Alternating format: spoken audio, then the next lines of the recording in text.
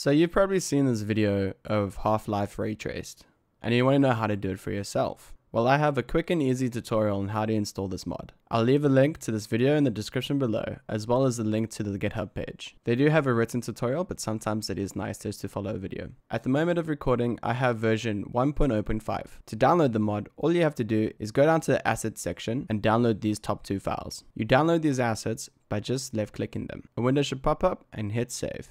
Now go to Steam and find your Half-Life game.